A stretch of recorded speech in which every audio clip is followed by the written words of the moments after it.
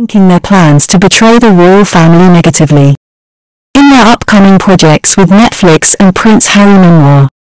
However, it looks like the couple is backpedaling after the death of Queen Elizabeth.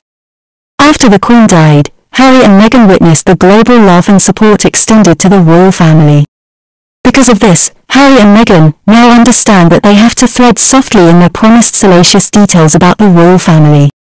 It is rumored that they are changing portions of their projects to focus less on the negative facts surrounding King Charles and Queen Camilla, and focus more on the rich legacy Queen Elizabeth left behind. According to sources, Meghan and Harry will reveal details about their time in the royal family, but they will try to avoid revealing intimate details about the main royals, his father, King Charles, his stepmother Queen Camilla, his brother, Prince William, and sister-in-law, Princess Catherine. In 2020, Meghan and Harry stepped back from royal duties.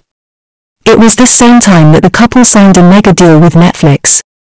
The goals of these deals were to create partnership with Netflix to create contents like documentaries, movies, and children's programming. The couple is set to release a docuseries, and Harry is preparing to release his memoir. Since the death of the monarch, it appears that Harry is having second thoughts about betraying his family and is now attempting to make changes to the contents of his memoir and the docuseries. Regardless of the negative press that surround Meghan and Harry, they are pressing ahead with their million-dollar projects. It is alleged that Meghan moved to America to have a voice, and she feels it's important for Harry to speak up about matters close to his heart, including his family.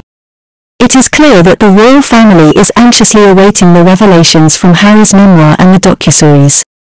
Tensions remain high between Harry and the royals.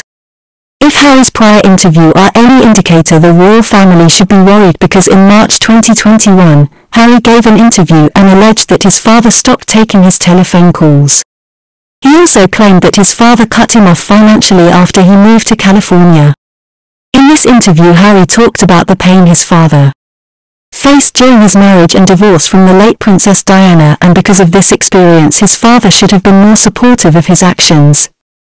He claimed he will always love his father, but admitted that there is a lot of hurt to overcome. King Charles is trying to maintain a cordial relationship with Harry and Meghan, but this is going to be difficult because Meghan is from a fractured family and she appears to be encouraging Harry to distance himself from his family. If there is any doubt about Meghan's toxicity and selfish behavior, remember the day of her wedding the only recognized family member in attendance was her mother.